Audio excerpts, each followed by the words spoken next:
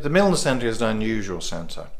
We're interested in evolution, but that means many different things. So we do fundamental research in evolution, the real blue skies stuff. When did the dinosaurs go extinct? What caused them to go extinct? Why are organisms as they are? Just questions that are just really good, interesting questions about why we're here and what it is to be human and the diversity of life on Earth and what the history of that was. But then on top of that, there's no point in understanding those things if you can't then explain those things. So we have a very big remit also to go out and explain evolution.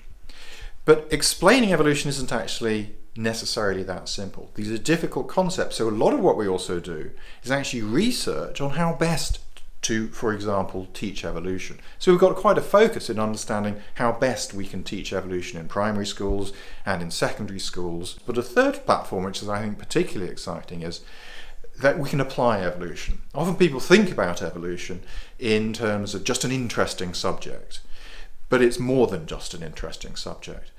So bacterial populations are things that evolve, and when you take an antibiotic, the bacterial population will be evolving in response to that antibiotic. Cancers are evolving organisms.